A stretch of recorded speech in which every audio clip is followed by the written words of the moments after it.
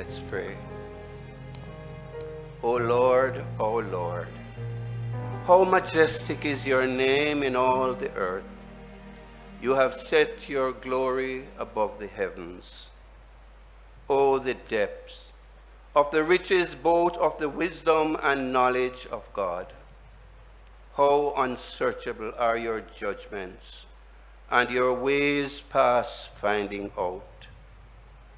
Precious, loving Heavenly Father, beneath our bowed heads are contrite, humble, and grateful hearts. We thank you so much for the precious gift of eternal life through your Son and our Savior, the Lord Jesus.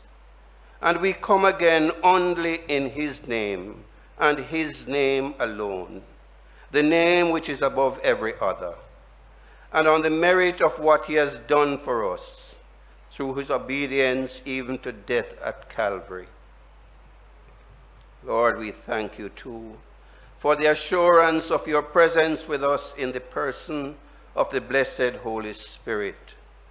And oh, how we need him to help us in these quiet periods of intercession. Lord, we remember each family represented in worship today and throughout our country. We are acutely aware that the family is under attack by the vices and deception of the enemy of our souls. So often we hear, if not experience, the discords and breakdown in family relationships, misunderstandings, incidents of domestic violence and abuse of all types. And so we ask that you will restore harmony in our homes, heal those impaired situations, ease the stress and tension in the homes across this land, provide for the needs, strengthen, Lord, and protect our families, we pray. And for Lord, we know that as the family goes, so does the nation. We praise you for this, our local fellowship, and ask that you will embolden our witness to a watching world as they observe our unity, our fidelity, and deep bonds of love, care, and concern for others. Bless the various ministries and all those who continue to so faithfully and selflessly labor, ministering their gifts to enrich and edify our worship experience. We especially thank you for the different age groups within the church and the aid and blessing we receive as we listen and tell of your help in ages past and bear testimony of the hope we have in you for time and for eternity.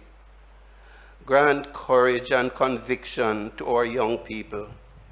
May the mind of Christ and his servant spirit and his humility be embedded in them as a mantle of leadership in our churches and society is passed from one generation to the next. Help them to navigate their youthful ambitions wisely and well during the ever-changing seasons of their lives.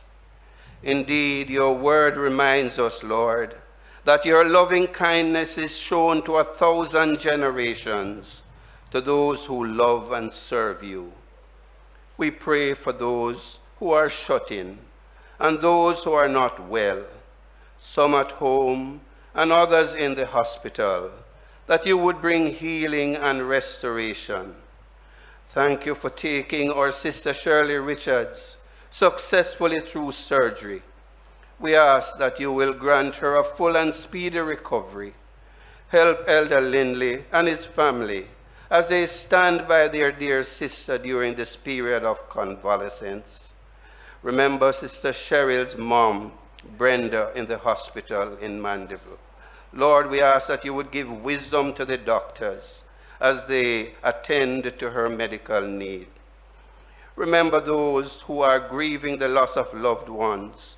Brother Robert Smith, former deacon of this church, who recently lost his wife, Beverlyn. We pray that you would comfort that family and that all will go well as they make final preparations for the Thanksgiving service. We especially thank you for our denomination and for the successful leadership conference held yesterday.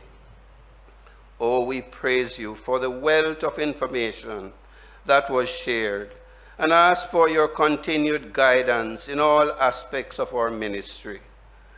Then, Lord, we again lift up our country's affairs and our leaders at all levels.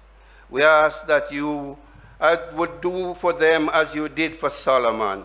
Grant wisdom to our leaders, Lord, those in government and those in opposition alike, those in the private and the public sector, those in church and in homes. Give them your true wisdom as they labor in the service of our country.